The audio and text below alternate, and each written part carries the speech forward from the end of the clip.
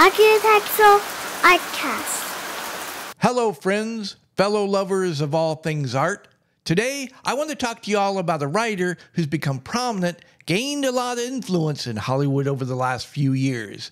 J.R.R. Wolken. If you have an existing story, no matter how old or beloved, once the check clears, Wolken will gleefully remove the problematic elements and adapt it for a modern audience. Wolken's motto is ideology above all else.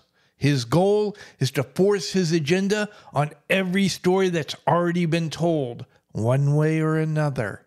All it takes is a big enough hammer. J.R.R. Wolken hates anybody who he believes to have more talent than he does. But at the same time, he has the arrogance to believe that he can make any story better. Hey, wait a minute, Randy. How can Wolken think that somebody has more talent than he does, and at the same time think that he can do better? Cognitive dissonance, my friend.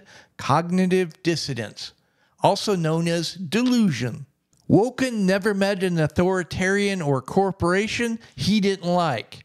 Again, as soon as the check clears, he's more than happy to prostrate himself at their feet and lick their boots. As much as Wolken loves authority, corporations, he hates the people who appreciate the stories he's been brought in to change.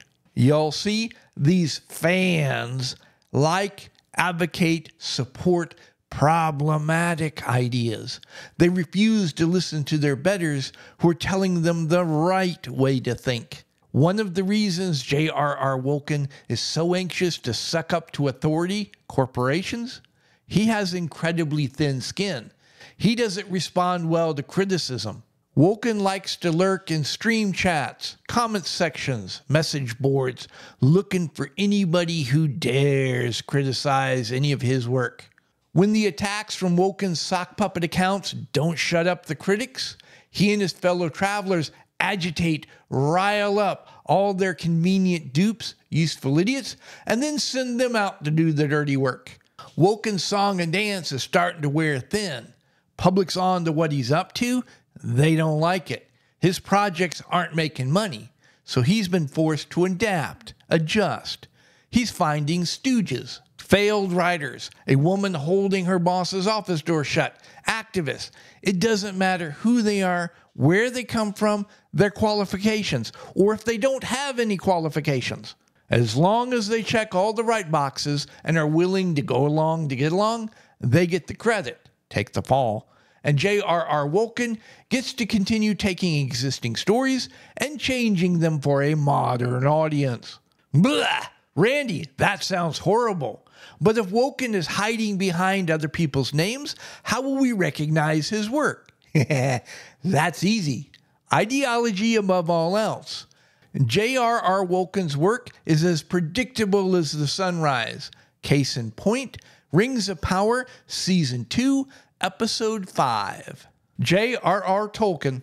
No, not Wolken, incompetent hack. I'm talking about Tolkien, the literary giant, the guy that single-handedly invented the entire genre of fantasy. That guy. J.R.R. Tolkien was a deeply religious man. He wrote a story about good versus evil, about friendship, loyalty, and self-sacrifice. He told a story about heroes of all shapes and sizes who, despite their flaws, were able to put aside their differences with each other so that they could unite to defeat pure evil. Friendship, loyalty, self-sacrifice, heroes, those are ideals.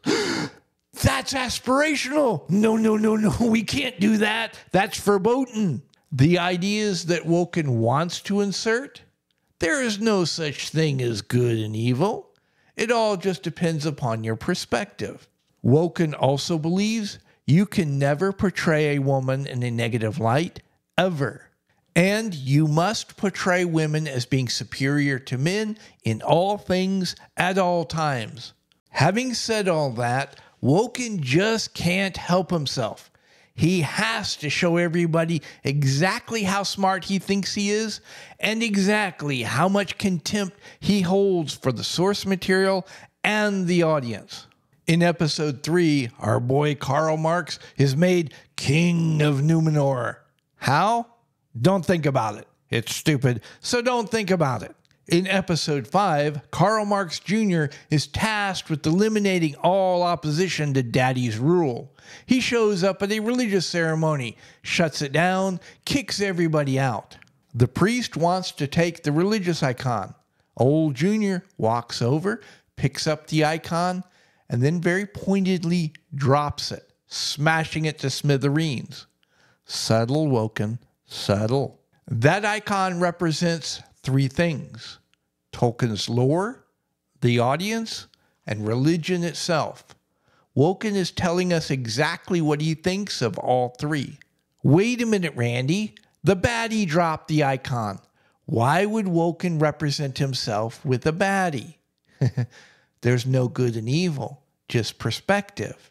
And whose perspective do you think Woken would identify with? Woken identifies with the group that has overthrown the old power structure, who are trying to destroy old customs, traditions, and beliefs, who want to replace the old religion by becoming gods themselves.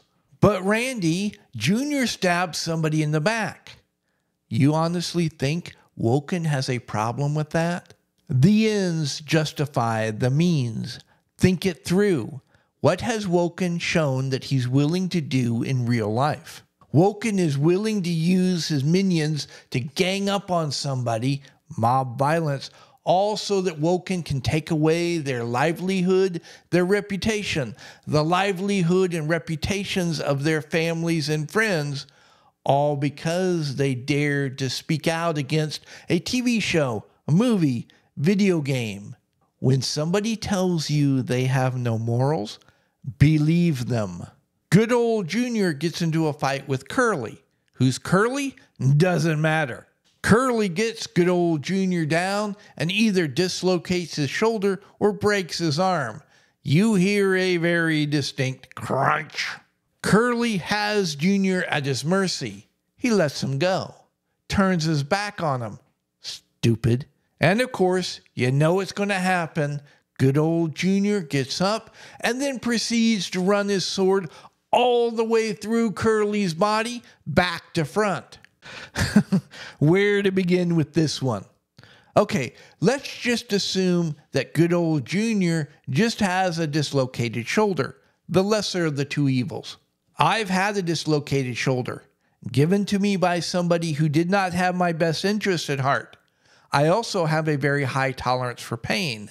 I don't like pain, but I can put up with a lot. With your shoulder out of socket, sure, you can swing your other arm, but you ain't going to like it.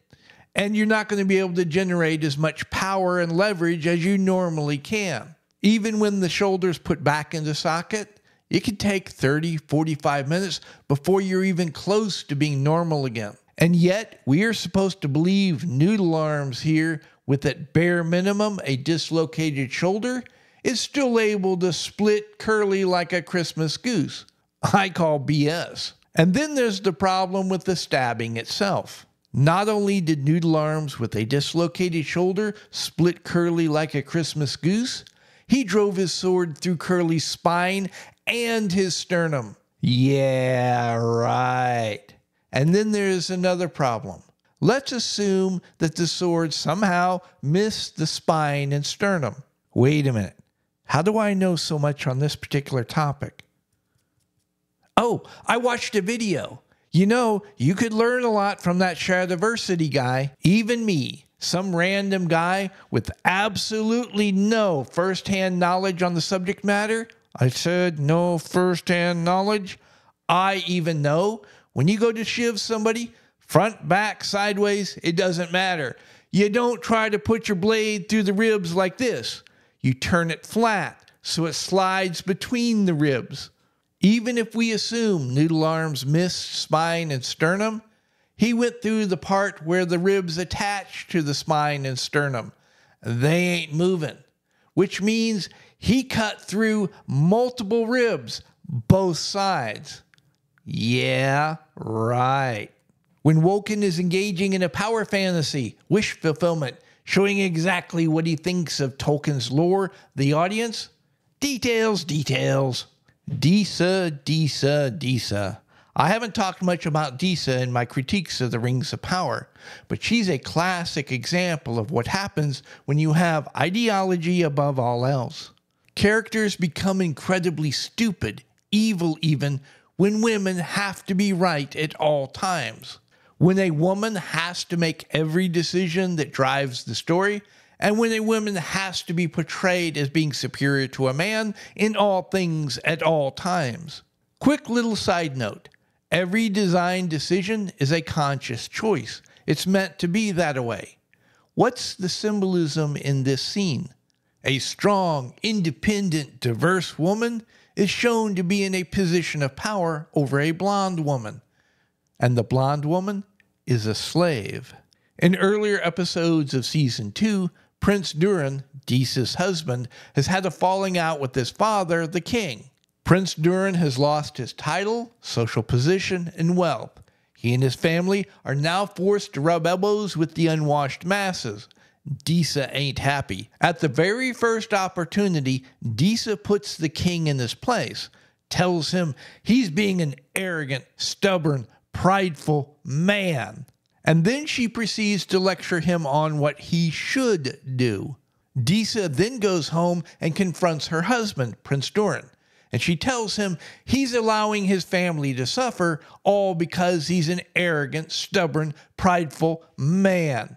Disa demands that Prince Durin make peace with his father. Why? Because woman.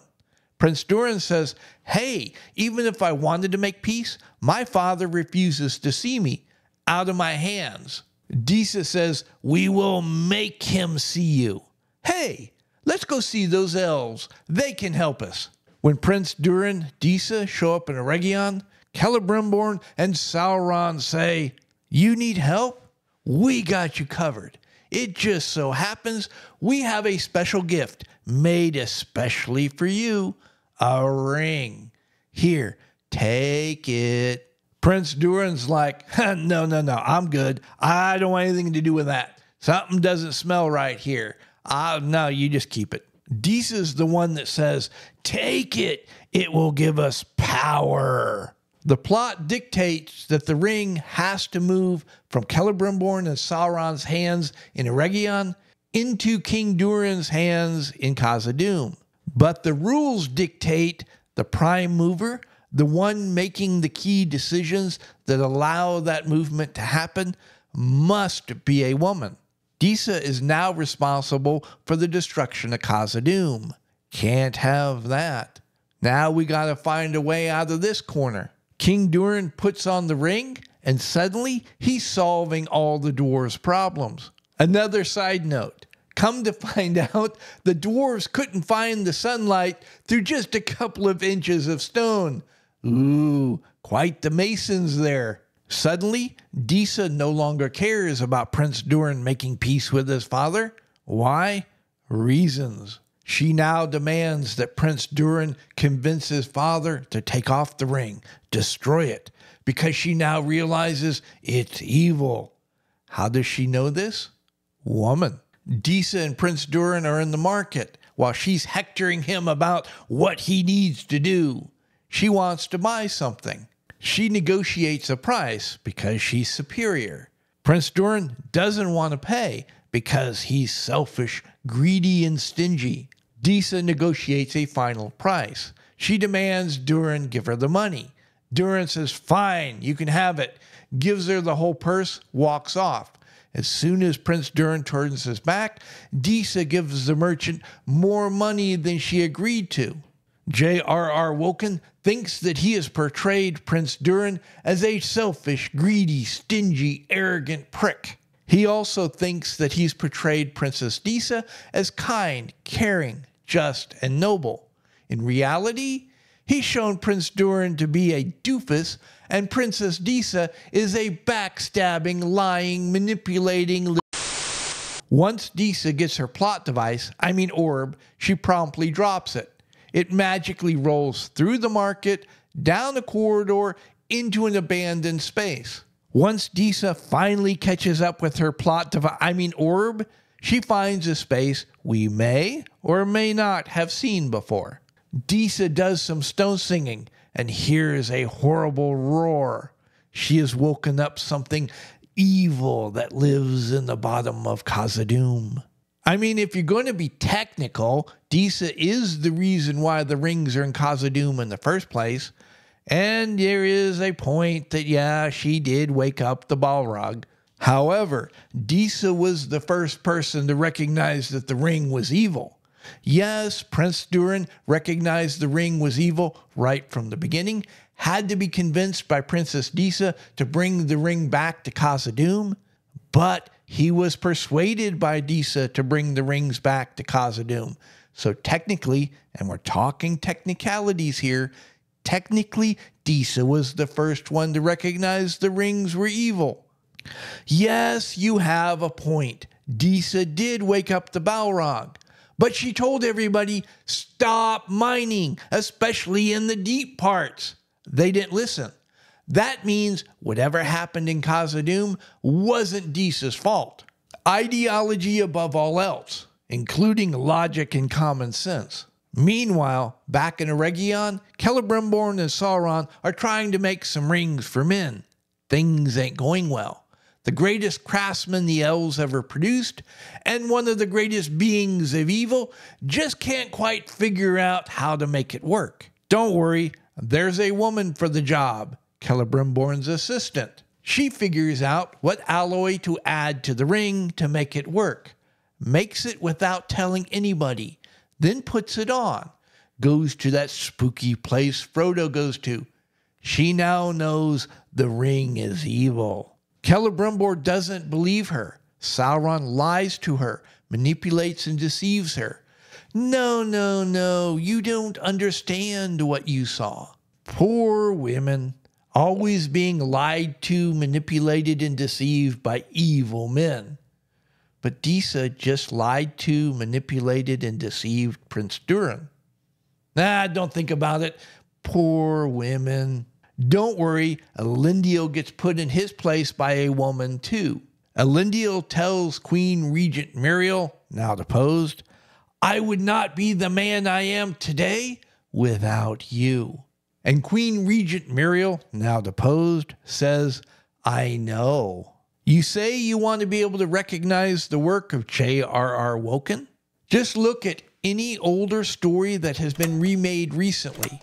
If you see the baddies being portrayed in a sympathetic light and the good guys are shown to be no better than the baddies, you're on the right track. If women are never wrong, no matter what they do, getting warmer.